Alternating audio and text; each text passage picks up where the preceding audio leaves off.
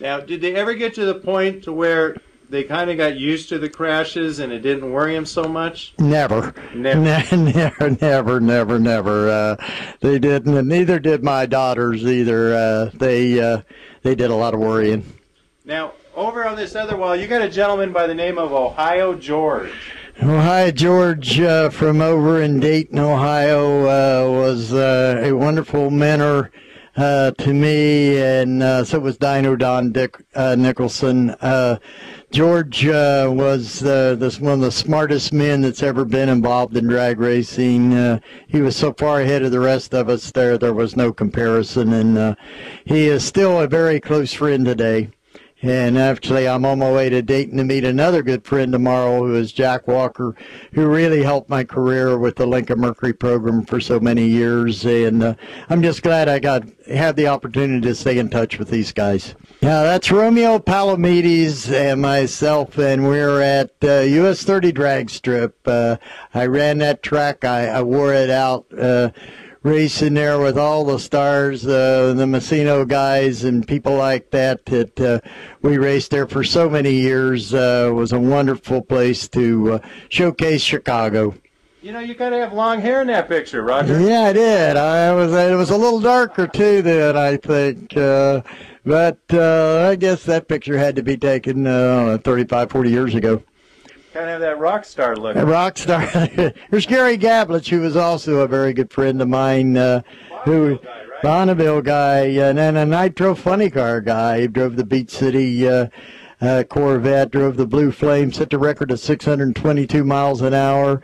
Went back in the early 70s and was a good pal. Lost his life in a motorcycle accident in L.A. There's another one of our lava machines that we ran. Mike Evagines and Craig Arfons both drove that car when I wasn't driving it, and we ran the two cars against each other at a lot of the Super Chevy shows back in the day. The Black & Decker helmet. Black & Decker was a wonderful sponsor. We spent 4 years with that company promoting their industrial and professional tools, and I love the years that I had with that great company. Steve Price was the guy that put us together with that program with Black & Decker, and still stay in touch with Steve, too. He's moved on to a lot of different things, and here was a great honor when we got the Jet Dragsters approved by the National Hot Rod Association. This was a cover. You can see that is an actual NASA picture that they superimposed my dragster on, where the Jets are returning to Earth after 12-year absence. Now, the Jets, in case people aren't aware of it, the Jets were actually outlawed, and due pretty much to your personal lobbying, you're responsible for bringing them back. I will take credit for that. It was one of the greatest accomplishments I ever had. The Jets would truly have disappeared from the scene. There was only 6 Jets in the United States that were still active. Bernie Partridge and Steve Gibbs and Farmer Desmuke, and I don't even want to miss the name of all the people that was really instrumental. And, of course, Wally Parks listened to me when I went to him and talked to him. My first trip wasn't good. He said, "No, Roger, you're not worth the risk." And I didn't give up. So it's another example. If you don't give up, you got a chance to accomplish something. A plaque that says about a man will know when he's chosen by the gods for a life of quest. And it's sort of a saying about not giving up. What's the story behind that? Yeah, the story behind that is I had a horrible crash a number of years ago and beat myself up real bad.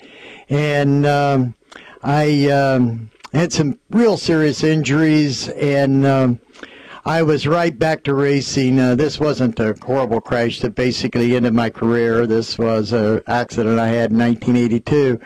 This great doctor took care of me and got me through the tough part of it.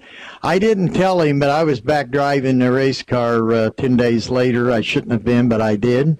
And several months later, probably 5 months later, I went in for a kind of a final visit, and he released me and said, now I guess if you're willing to take those risks again, you can go back to driving a race car again. And I didn't let on like I'd ever drove a car. I had missed one race. I've been racing several times a week, every week. And he said, I will tell you right now, you're released to go back to drive a race car. And I said, fine. I'm not about to tell him then that I've been driving all that time.